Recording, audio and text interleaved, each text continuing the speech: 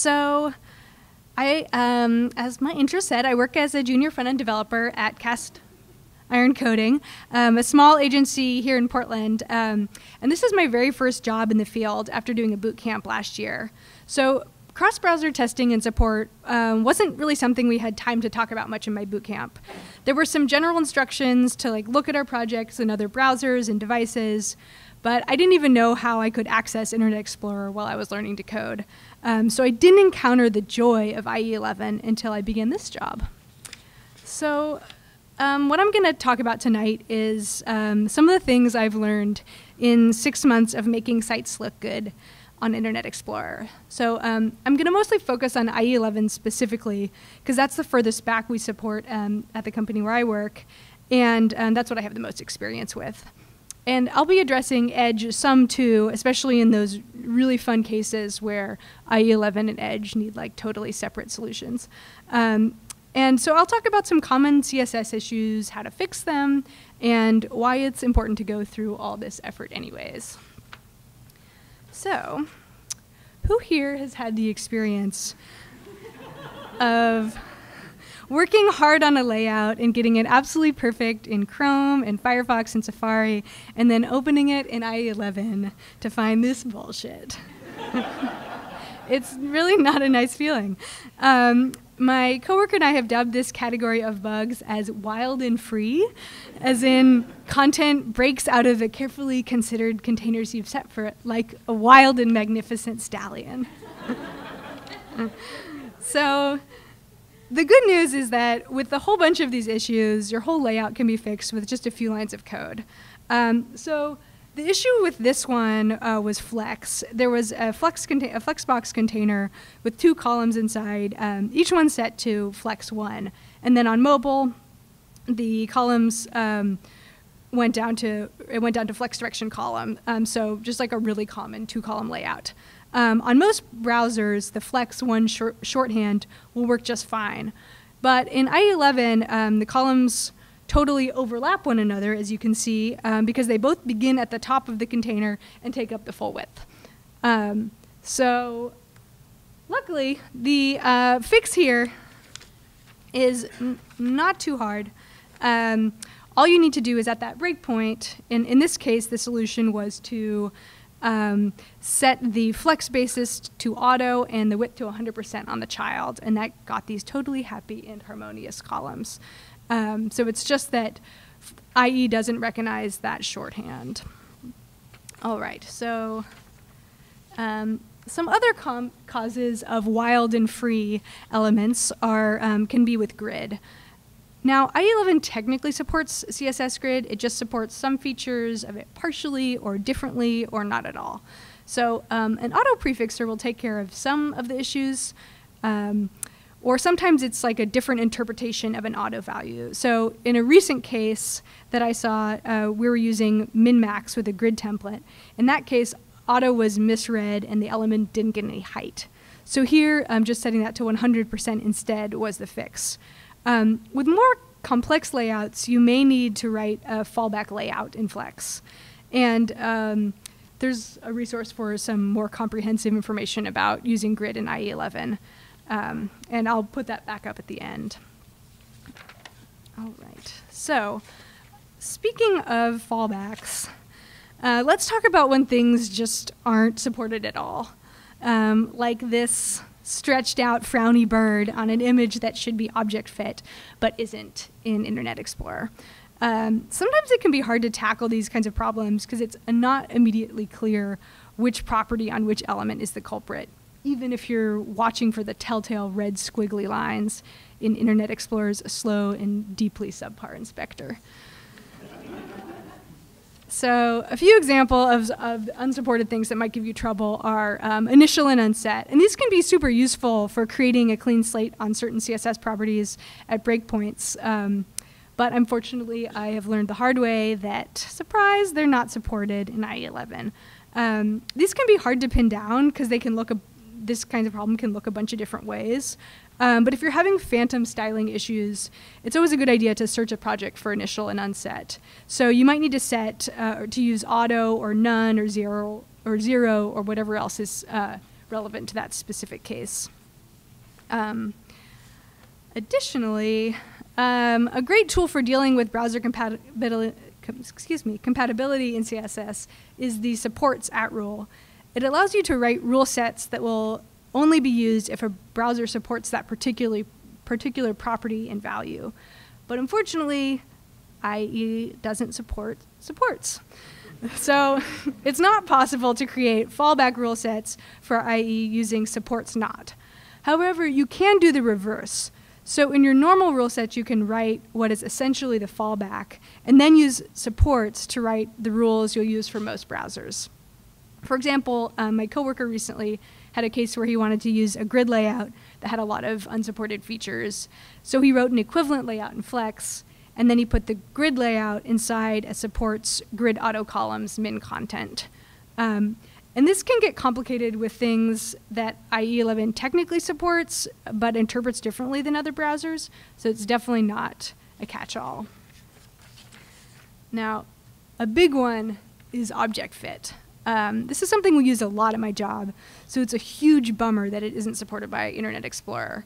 Now, background image will have the same effect of adjusting an image to the container size without stretching it, but it doesn't have the same accessibility features on an object as an object fit image, and you really shouldn't use it universally instead. So one possible solution is to use some JavaScript to add background images to containers in browsers where object fit isn't supported. So here's a really simplified version of that, which uses Modernizer to detect if the page is loaded in a browser that doesn't support object fit. And then in your markup, you would give the immediate parent container to all of your images that you want object fit, a class called something like image container, and then loop through everything with that image container class, get the source of the URL of the image inside the container, and use the style attribute to set a background image within the same URL. And then you'd also add a class to style other background properties like background position or background repeat, and then use that to reduce the opacity of the child image inside the container. So here I called that image compatibility. This works great for images, but not for videos, because you can't use background image with a video. So for that, you can set the width of the video to 100% and the height to auto. Then use supports at rule targeting object fit cover to object fit the video and set the height to auto. Except this doesn't work for Edge. So this one is really unfortunate. The latest version of Microsoft Edge supports object fit for images, but not for videos, which means it tries to implement the CSS within the supports at rule, but it just basically fails. So in this case, the best solution I've been able to find so far is to specifically target Edge with its own supports at rule and set the height back to auto. Now, normally you use supports to target a property and not a specific browser, but this is like literally an Edge case. So if someone has a better idea, I'd love to hear it at the next break. All right. So this brings me to my final question, which is, why do we do this? So there are a lot of sound arguments as to why not to support IE11. And it's really fun and easy and satisfying to take a shot at IE11. I like to share a poem that I found on a sidebar of Quora. Why is Internet Explorer so slow? Why is Internet Explorer slower than Google Chrome and Firefox? Why is Internet Explorer so inferior to other browsers? Why do people hate Internet Explorer so much? And my favorite, do Microsoft developers working on Internet Explorer feel guilty? But in all seriousness, there are some reasons why. So the first one is just that people still use IE11. Global browser usage estimates vary quite a bit and don't factor in usage on private corporate networks, but most of the numbers I've seen are between 3 and 7%. For reference, Internet Explorer had 91% of traffic 20 years ago, but 3 to 7% is still a lot of people, more than Firefox. And while hopefully Microsoft's new Chromium browser will continue to drive down IE11 usage, that's yet to come. Another reason is that with the right attitude, I believe that catching and squashing these kinds of bugs can actually be kind of fun. It's all about absurdity and detective work and deeply specific Googling, which is the kind of stuff that makes all programming fun. Also, here's a picture of me dressed up as IE11 for Halloween. And finally, really the most important reason is that supporting IE11 is about tech equity and access. So a lot of arguments I've seen for not supporting IE11 as developers have to do with putting pressure on corporations to stop using IE internally by not developing for it. And that's a sound argument, especially if you're working in the B2B space. But corporations aren't the only end users to consider. So I learned a lot of what I've shared tonight while working with my team at Cast Iron to build HealthShare of Oregon's new site.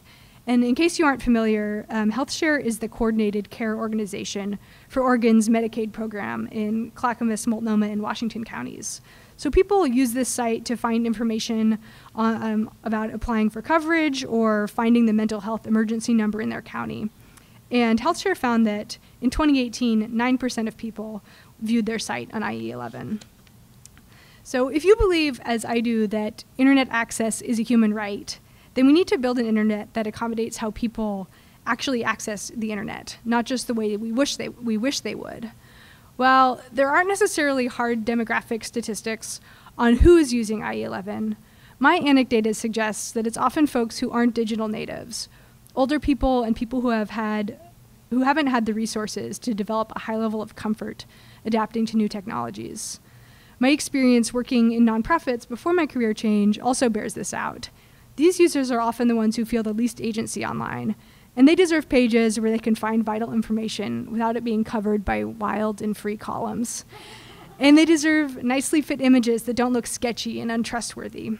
Hopefully there will be a day soon when IE11 will be truly a thing of the past and you don't need to write a whole new layout. But for now, the people need us to explicitly reset FlexBasis. So finally, I just have some resources on Flexbox and Grid. And then Can I Use is really like the authoritative source for what is supported on different browsers. And a quick note on that, which is that I talked mostly about CSS tonight, but if you're writing modern JavaScript with ES6 features, you're going to need polyfills for older browsers like IE11. And if you're using something like Babel, there's an awesome integration with the Can I Use API. So you can target browsers above specific usage rates as you transpile your code. And finally, I mentioned at the beginning that I didn't know how to look at my projects in IE11 while I was in my boot camp. And you actually can do that if you don't have a Windows machine. So, and you can do it for free. You can get a free Microsoft VM, which you can run on VirtualBox. So those are some resources for if you're a student or working on personal projects. Thank you so much.